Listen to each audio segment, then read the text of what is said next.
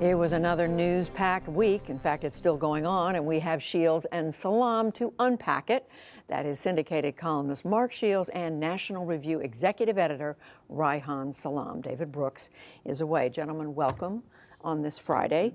So, Mark, I want to point out we've just learned there is a Washington Post story just moving that the Attorney General let the White House know last weekend that if the president were to fire the Deputy Attorney General, Rod Rosenstein, that he, Attorney General Jeff Sessions, would have to step down. I guess the language is might have to leave his job. So it looks as if there's still worry, concern about the president's intentions, even though he said he doesn't plan to fire these people.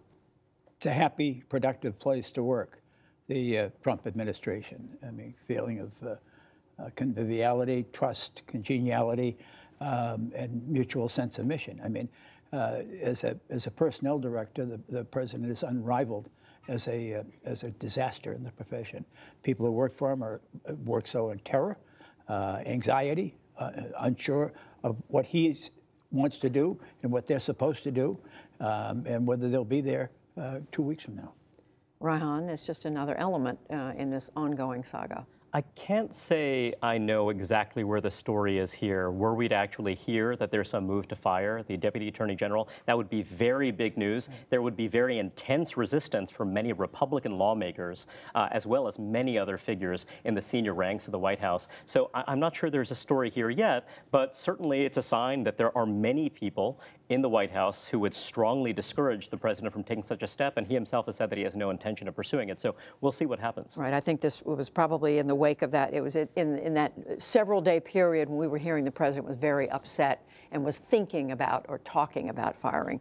But as you said, nothing's happened yet. So let's move, Mark, to the story today. Democratic National Committee announces it is filing a lawsuit against the Trump campaign, against high Russian officials, the Russian government, and WikiLeaks for hacking into the Democratic National Committee email system and essentially for stealing, they're saying, corrupting the election in 2016. We heard Tom Perez a few minutes ago, the chair of the party, say, well, one of the reasons we're doing this is the statute of limitations. We think there's evidence to believe there was a conspiracy. Is it a smart move on their part? Well, we'll find out if it's a smart move, Judy. I mean, part of the problem is that it does have echoes of Watergate, and without right now at least the persuasive proof that the same set of facts operated, where the president was intimately and deeply involved in a criminal act. I'd say this: part of it is I think politics has become litigation. Politics has become lawyers and depositions and whether you're going to testify. And you know, in that sense, it's not at least initially exhilarating to those of us who care about politics and policy and legislation and righting wrongs and bringing justice. I mean, but you know that I can honestly say I don't know. What do you make of it? What's the significance? Well, politics is becoming litigation, certainly, but politics is also fundraising. That is especially true if you're the chair of the Democratic National Committee. One thing that's important to understand is that American politics is very decentralized.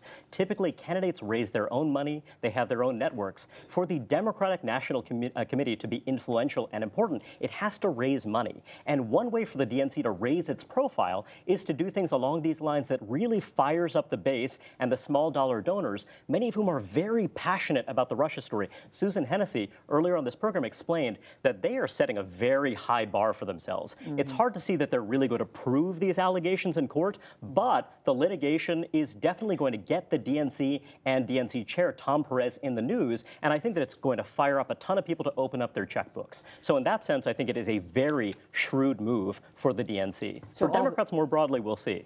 So excuse me, I didn't want to let you finish your thought. All this coming, Mark, in a week when we're hearing so much about James Comey, his book, and then today, or last night, I guess, after urging by Republicans on Capitol Hill, the Comey memos that he wrote after his conversations with the president before Comey was fired have now been made public. You've had a chance, both of you have had a chance to look at them. Do they change anything?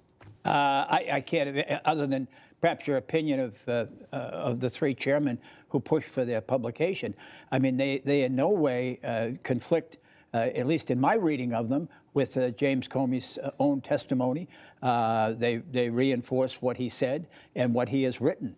Now, I think Congressman Gowdy has said that they're Exhibit A for the defense for the White House for any case of obstruction of justice on the part of the president. They're certainly not complimentary of the president. They're not inspiring, but they do reinforce what Comey has said. What do you see there, Reihan? And also with the book, I mean, coming out the same week as the book. I mean, as Mark said, most people are saying they are affirming what's in the book. I agree with Mark's remarks. I think that basically this is entirely consistent with what James Comey had said before. Clearly, James Comey had serious misgivings about President Trump long before he was elected. And also, it's, now he's campaigning against President Trump's reelection. He's telling people that he wants American voters to throw him out. And the trouble here is this. If you're James Comey and you really want to convince folks that President Trump should be voted out of office, et cetera, the thing is that you have to find persuadable people. You have to find people who might be favorably disposed to the president and persuade them not to be. And the thing is that I'm not sure he's really doing that. What we know now is that he's always had misgivings about the president. So I think that tends to reinforce this narrative that, he was not favorably disposed. How do you see that? I will say this about James Comey, and he's certainly gotten criticism from a number of quarters, and I think he's earned it by including the rather snide remarks about the president's appearance and sun tanning and hair color and all the rest of it, which was petty. It was mud wrestling, getting down with Donald Trump mud wrestles.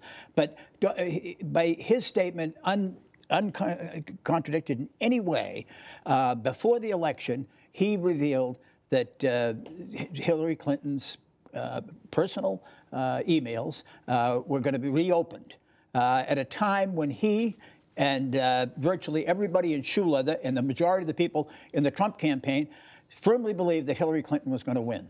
And he put that election in some suspense. The Clinton people blame him for it. The Trump people acknowledge what he did. And I have to say, it certainly was not, it was an act of some integrity, professional integrity, for him to do that. The safe thing would have been to not say anything at the time, and in fact, let it happen and be reappointed. He was certainly putting at jeopardy his own position if, in fact, Hillary Clinton did win, that he had tried to sabotage and submarine her chances in the last week of the campaign. So, I think right now, Judy, what we've seen in the first week is that the two tribes have formed. On one side, those who don't believe James Comey and those who do. I don't know how many people are persuadable on this issue at this point. I want to ask you both finally about former First Lady Barbara Bush, who was a remarkable figure, somebody with a sense of humor, passed away this week. Her funeral is tomorrow. Reihan, why do you think there's been such a, it seems to me, I mean, there would have, of course, been a lot of attention, but why do you think there's particular attention right now? Well, I have a little theory, which is that a lot of us have women in our lives, particularly mothers and grandmothers who came of age at a time when women's contributions weren't necessarily all that valued, and the way that women made their mark was in part by serving their families, putting others ahead of themselves. And I think a lot of people look to Barbara Bush and see a very formidable woman, a very sharp-tongued woman with an acid wit, and also a lot of warmth, who really helped build a political dynasty, was an incredibly important part of that, who didn't necessarily get all of the spotlight that she would have gotten otherwise, maybe had she come of age at a different time. So I think that resonates with a lot of folks. They see that this was a major talent who really had a pretty big and deep effect on the country. She was she was a wife and a mother of a president, the wife of a president. Right. We followed her over decades. So she played the traditional role, as Reihan said, but she did it with very much her own identity. She did, and her death has, I think, touched something in the nation that has surprised me. I mean, I think the response has been national. I think there's a couple of factors, Judy. At a time when the debate about character and fitness for office and the president rages and continues to rage in the country, she reminds us, as does her husband, of a time when noblesse oblige, that sense of moral obligation of those of advantage, those of privilege, to act generously and compassionately toward those not so gifted, not so blessed, was central to our national leadership. At the same time, I remember in Reihan's points about she did have an acid tongue, she was capable of that, but I remember the act of courage, time when the AIDS epidemic, we were seized in this country by ignorance and by fear. If you shook hands with somebody with AIDS, you could contract the... Back in the 1980s. That's right. And her predecessor, Ronald Reagan, the Reagans had been more than arm's length on this issue. And in fact, she left the White House and went to Grandma's house, which is a hospice for infants afflicted with AIDS, and held and caressed and comforted children. And it was an act of just enormous courage. But I just think we yearn. There's a yearning for what they represented. I mean, the marriage, the family, that sense of duty, the sense of responsibility that each of us has to our country. And I think she just touched it. And we have gotten away from that, haven't we? We certainly have. Well, we certainly think of her. We think of the entire Bush family at this moment. Thank you both. Reihan Salam, Mark Shields. Thank you, Judy.